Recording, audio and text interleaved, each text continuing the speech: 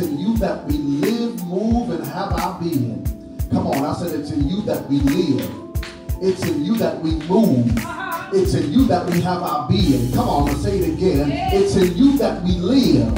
It's in you that we move. And it's in you that we have our being. Father, I thank you that condemnation is being choked out of you today. Watch this, I feel something here. I start thinking that condemnation won't be able to sit on your people today. But Father, I thank you that because you love us, you are forever faithful. Oh, come on. I said, because you love us, you're forever righteous. Because you love us, you look beyond our fault and you see our need. And we give you great praise. Come on, I need a praiser right here.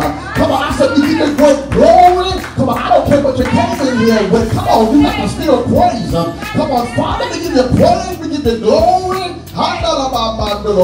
That every devil's defeated. Come on, I said every devil's defeated and you are exalted and we have victory today. Come on, I need somebody to give God a real loud voice to his praise in the house. Oh, come on, I said give God a real loud voice to his praise in the house. Come on, I will bless the Lord at all times, and his praise shall continually be in my mouth. My soul shall make a boast in the Lord. The humble shall hear thereof and be glad. Oh, magnify the Lord with me and let us exalt his name together. Is there anybody besides me today that got a praise? Anybody got a praise today? Come on, I got problems, but I still got praise.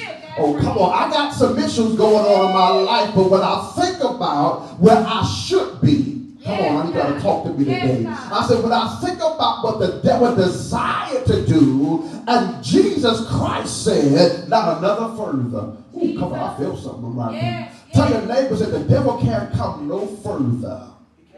Oh, come on, you got to learn how to speak that over your life and say, come on, I don't care what the devil's design is, it's already destroyed. For the Bible says that for this purpose was the Son of God revealed, that he might destroy the works of the devil. Tell your neighbors that God's about to destroy the works of the devil. Yes, he is. Come on, God is going to destroy the works of the devil that's been trying to work against me. Come on, God is about to do something supernatural in this room. Come on, clap your hands and let's give God great glory for what the Lord is doing. How many of you come for a word from the Lord today? Because my thing is, I feel like preaching today. And anytime God gives you a word that you are excited about, that excitement has the ability to penetrate the people that's listening. And how many of you know that this is one of the greatest seasons that you need to be expecting God to do something supernatural in your life? Somebody say amen.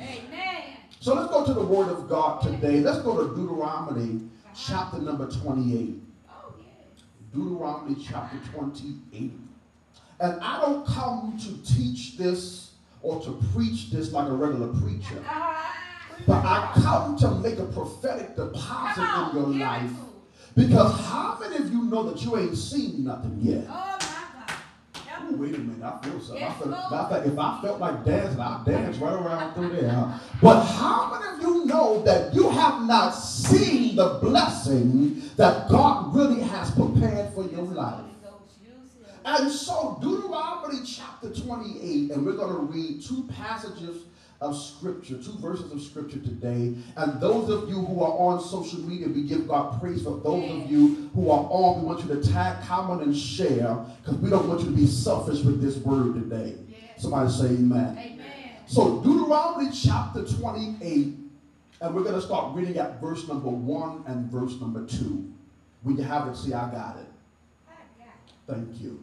The Bible says, and we can stand for the reading of God's word if you like to stand for the reading of God's word. The Bible says it like this: and it shall come to pass. Somebody say, it shall come to pass. It shall come to pass. That if thou shalt hearken diligently unto the voice of the Lord thy God, to observe and to do all his commandments, which I command thee this day. Somebody say this day. This day. Say it again, say this day. This day. And so that speaks to God erasing everything that took place in your yesterday. Yes. Oh, I ain't talking in here. Oh, yes. Tell your neighbor, say, my yesterday don't matter. My yesterday don't matter. Come on, say it again, say, my yesterday really don't matter. My yesterday really don't matter. And if you shall hearken diligently unto the voice of the Lord thy God, and observe to do all that he has commanded, which I command thee this day, that the Lord thy God will set thee on high above other nations. Verse 2 says, and all these blessings shall come upon thee and overtake thee. I'm going to read that one more time. And all these blessings shall come upon thee and overtake thee, if thou shalt hearken unto the voice of the Lord. Be seated. For the next few moments, I want to talk about listen to the voice. Yes. I'm going to talk about for the next few moments, listen to his voice. Now, my introduction today is I want to suggest to every last one of us that everything that seems right isn't right at all. Yes.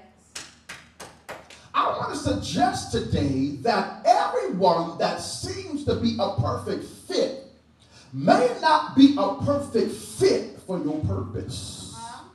I want to suggest to us today that there are many people whom the God of this world, which is Satan, has infected their faith, their sight, and their hearing. Let me say that one more time. The enemy has infected their faith, their sight, and their hearing. The Bible says, how can they hear without a preacher? And how can he or she preach unless they have been sent? And one of the things that I believe that God is doing in this hour is sending us a sent voice in our life that can redirect the area of discouragement. I believe that God is raising up somebody in this hour that's going to align you to the will of God. I believe in this hour that God is raising up somebody that's going to unstop your deaf ear. Tell your neighbor, say, my ears need to be open. My ears need to be open. Come on, say it, say, my ears need to be open. My ears need to be open. Because how many people died because they did not adhere to the instruction of the Holy Ghost? How many times have we found ourselves in situations and in circumstances and finding ourselves in battles of our life because we did not adhere to the warning of God that this battle is not ours? Come on, I'm going to praise right around there. But this battle belongs to God. I came to tell somebody today that you have to be mindful that God is always talking. Look at somebody and tell them, say, God is always talking. God is always. Oh, come on, say it again. Say, God is always talking. Come on, God will talk to you when you at the club. God will talk to you when you're in a bed that you don't belong in. Oh, I know y'all don't want to say amen to this. But God will talk to you in a time of your life when ain't nobody else talking. How many y'all got to praise today that God is still talking to you when you ain't talking to him? I need to praise you right around through here. Come on, I said, how many you got to praise that God is still trying to keep you from what you still desire? How many of you are glad today that God is talking to you and letting you know that you are not what you did? Look at somebody and tell them, say, I'm not what I did. I'm not. Oh, come on. I come to speak deliverance in this room today. And if this word is just for you, my daughter, I come to tell you today that you are not what you did. And you need to allow want God to speak to your life and to remind you that you are fearfully and wonderfully made. I come to tell you that you are the apple of God's eye. I come to tell you that you don't have to settle for what is, because what's coming is greater. I need a praiser. Is greater than what's been. Tell somebody, say, listen to the voice. Listen. Come on, don't listen to the voices in your head that telling you that you ain't nothing. Come on, don't listen to the voices in your head that tell you that you're not worthy. I feel something here. I said, don't you listen to the voices that's telling you that you are worthless, that you are nobody of great significance, because how many of you know that you are worth saving? I'm saying something. I come to tell you today that you are worth saving, and the voice of the Lord is in this house right now to speak about what God is about to do next. I don't care what happened in yesterday. Come on, the Bible says all things have passed away, and behold, all things have become new. So dry your eyes and lift your head and let the devil know you ain't got no power over me today, because he loves me even when I'm not faithful to him. Clap your hands and say, thank you, Jesus. Come on, thank you. Come on, we're going to take a moment right around through here and say, Lord, thank you that you're still speaking to me. And so there are many people whose faith are infected. There's many people that dance and shout, but they cannot be committed in the process. Oh, come on, no shot. And I come to tell you today that even in your process, you will find yourself relapsing. In your process to true recovery, you will find that the devil wants to hinder you by cycles. But can you declare the cycle is broken today? Oh, I'm breaking cycle. I feel a cycle breaking today. Come on, I feel like what you used to be codependent on, you won't be able to use after a crutch after today, because I hear the word of the Lord coming to tell you that I'm breaking every cycle in your season. Glory, I praise you. And so the enemy knows that if he can affect and infect your sight and your hearing, then he can eventually stop you from pursuing your future. The devil knows if I can say something to you to make you question yourself, then you will give up in the process. But how many of you know right now that God is giving you a confidence and a reassurance that I am who God says that I am? Come on, how many of you got a reassurance that because of the blood of Jesus that has been shed on your life, can't no devil keep you in bondage? Come on, I feel God's about to lift the load of our commando shot. Come on, lift your hands up and say, Lord, free me. For real. Come on, say it again. Say, Lord, free me. For real. Say it again. Say, Lord, free me. For real. Come on, I'm going to say it until it break off of you. Come on, say, Lord, free me. For real. Because, see, you cannot operate in your future without being consciously free. You cannot operate in what God is calling you into, battling with guilt and shame.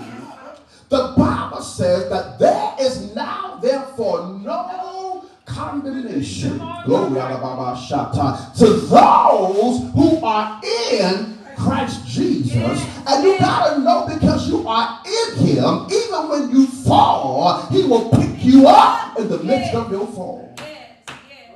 And so the Holy Spirit of God told me today, he said, son, I want you to tell every praiser in here that I am about to accelerate their present. Ooh, anybody need an acceleration of your present?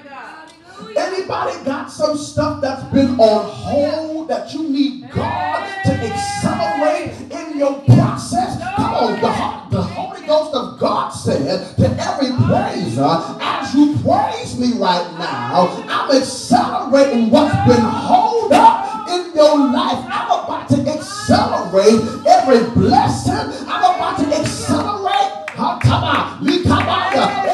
every prayer request that you've been praying. I'm about to accelerate your timing.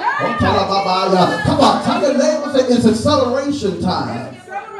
Come on, God is about to make up time. Glory to God for what the devil tried to delay. Oh, I just said something. I said God's about to accelerate time. Glory to God for what the devil tried to delay. What you should have got at the beginning of the year. God's about to manifest it right now. I need every praise. Come on, open your mouth and declare it's acceleration time. It's acceleration. Come on, what God's about to do and be downhill ministry is about to be in an accelerated process. It's about to be an accelerated momentum. Come on, what God's about to do in your business is about to be an accelerated momentum. But God said, I cannot do it if you don't praise me for it. Come on, a closed mouth don't get fed. But I come to tell somebody today that if you praise it, your present can't remain the same. If you praise him, what God's going to do in your family is going to overtake you. Come on, I need somebody to put a praise on it. Put a real praise on it and say my future is about to be in my present. Ooh, come on, y'all ain't talking in here. I said what God promised me in eternity is going to be at my house by the time I get home. And I'm not just saying it because it sounds good, but I was in prayer last night and the Holy Ghost told me, he said, I'm accelerating your present to bring an ending to your hindering cycles. Glory, glory. And so we have to trust the voice. There's a lot of people who don't trust the leading of God to do what he say do, but how many of you know that there is a detriment for disobedience? Yes, good God. Come on, y'all ain't talking in here. I said there is consequences for making a decision not to adhere to the voice. My God. And there's a lot of people that got praise, but they don't trust the voice. There's a lot of people who are preaching and prophesying, but they don't trust the voice. But how many of you know that God will put you in a situation to see, do you hear him like you say you do? Oh, come here, Abram. I want you to go up to Mount Moriah and I want you to go offer up something that you was waiting on. I want you to offer up your only son, Isaac, as a sacrifice. Well, Lord, how can you want back what you just gave me? How can you want back something that I've been waiting on all my life? And what he is saying is, I'm not going to allow you to kill, glory to God, what I gave you. I just want to see, are you willing? Are you willing to say, I'm going to put myself on the back burner so that God can be glorified? Oh, I feel something right around through there. Come on, tell your neighbor, so you got to be willing. And see what willingness, the root word of willingness is will. Somebody say will. Say it again, say will. And one of the things that the devil always will fight you in is your will. Oh, come on, you good. I said one of the things that God told me in prayer time last night was that there are some things that I'm about to do in your life that your will must be secure. Your will and your determination must be, I'm going to provide, I am going to do what God say do, come hell or high water. I'm going to make it regardless of the opposition that's in front of me. I don't care if I got to cry through it. I'm going to get through it. I don't care if I got to scream through it. going to get through it. I don't care what ties I got to cut off. Come on, my will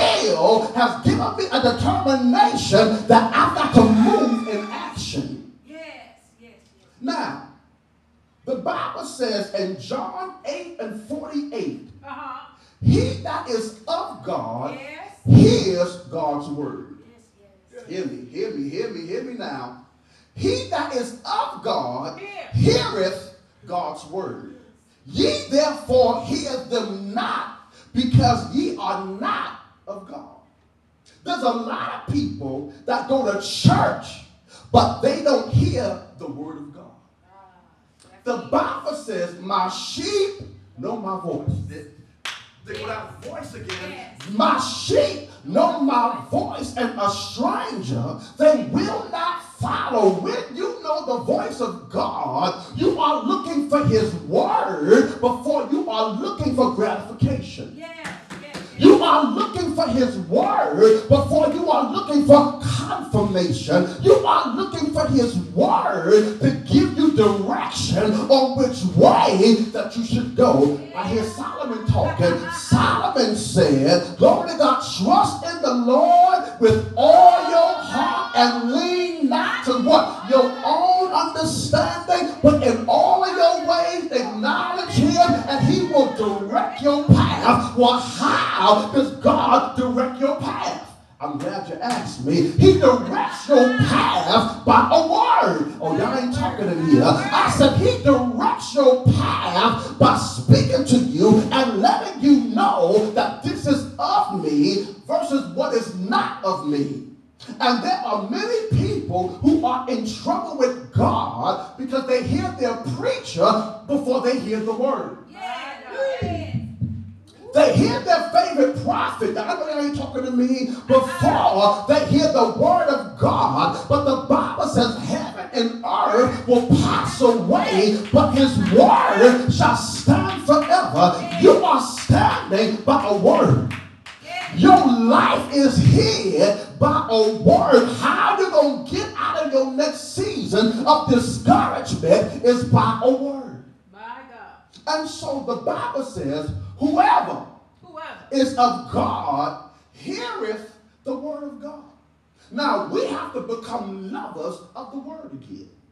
This is what the Lord started dealing with me about last night.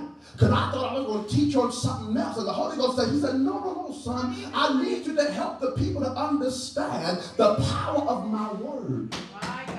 I need them to understand that my word is voice activated. Ooh, come on, tell them to say his word is voice activated. Oh, come on. I said his word about I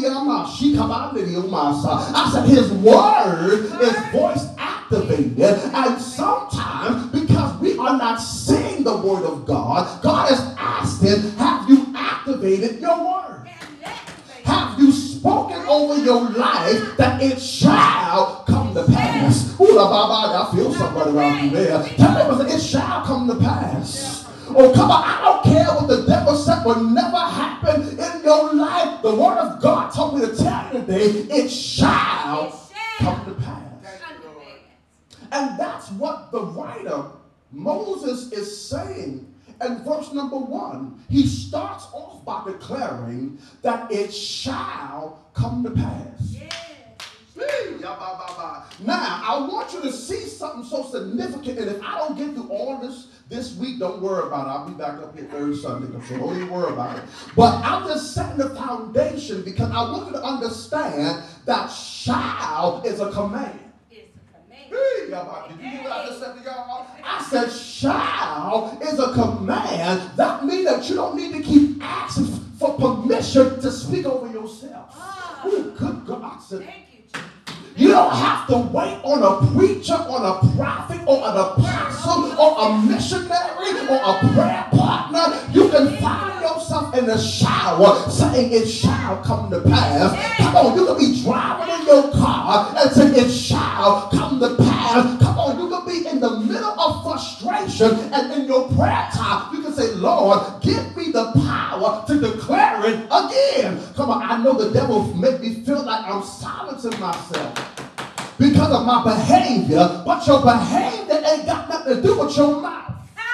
Oh, wait a minute. I know a lot of people that ain't living or worth a hill of beans, but they know the power power of life and death that's in the tongue. I know I ain't saying nothing, but God is looking for somebody that will declare, I'm going to say it even when I don't see it. I'm going to say it. I'm going to say that I am a delightful land. I'm going to say that death is being canceled over my life. I'm going to say that sickness and disease won't have power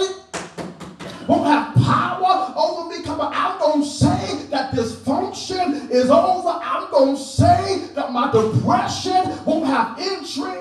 I'm going to say that I shall be satisfied. And so, but you cannot say this without first understanding the power of the voice that's within you. I'm not talking about your voice.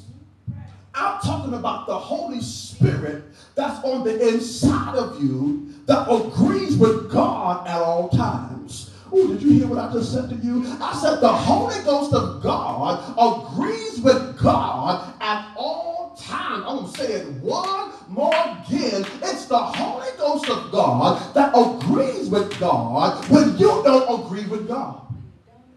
The Bible says in Isaiah 1:19, and I'm almost done.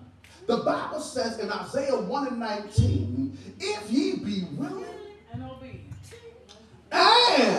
obedient. Now, those are two totally different processes. And we have preached it in the church wrong that is one process. That because you are willing, you are obedient. Yes. And that's not true at all. Your obedience speaks to your trust factor. Ooh, good God. I said your obedience says, Lord, I'm willing to step out of the boat on a word. The only thing that Peter heard was a voice. Because he wasn't even sure if that was Jesus. He said, Lord, if that be you, bid me to come. Come on, come on, this is the word of God. And Jesus, the only thing that Jesus said was, come on. You want to come out here to deep territory? Come on. You want your business to boom and to prosper? Come on. You want your ministry to grow? Jesus said, come on, but you got to be willing to stay focused on the voice. And so Isaiah prophesied. He said that if you get into the process of your transformation, nothing will I withhold from them that's willing and obedient. Is there anybody in the room that got something that seems impossible for you, but you know it's possible for God? And God says all you got to be willing to do is to put your faith out there. Say, I'm going to go ahead and get the building. Come on, because it's almost around that time. Come on. If you be willing and obedient. And so, I want you to understand that there's still some good in your land. Hear me. The devil has not destroyed everything good in your land. Jesus. Did you hear what I just said? What God was telling his people in 2 Chronicles 7:14, if my people, which are called by my name, if they be willing to seek my face and turn from their wicked ways. Come on, that's the obedient part. Then he said, then I will hear from heaven, I will forgive their sins, and I will heal the land. But God said that there's nothing wrong with the stuff, but there's something wrong with the people's mind. A lot of people talking like they're willing, but they're not willing at all. Are you willing to walk away from it? Are you willing to just drop it? Are you willing to get out of that relationship? I don't know who I'm talking to on social media right around there, but are you willing to say, Lord, I've had enough? And it's not until you have that experience where I am tired and I've had enough that you can cross over into obedience. Because obedience is going to be very uncomfortable. Real obedience is going to be sacrificial. Real obedience is going to cause you to come out of yourself. Well, I'm teaching you today. Real to force you to deal with your stubborn will. Ooh, la, ba, ba. Lord, help me with my stubborn will. Come on, Lord, help me. Because there's some blessings that's on hold because I refuse to deal with my stubborn will. I refuse to pray without ceasing. I refuse to be thy heel. I refuse to make a decision that I can't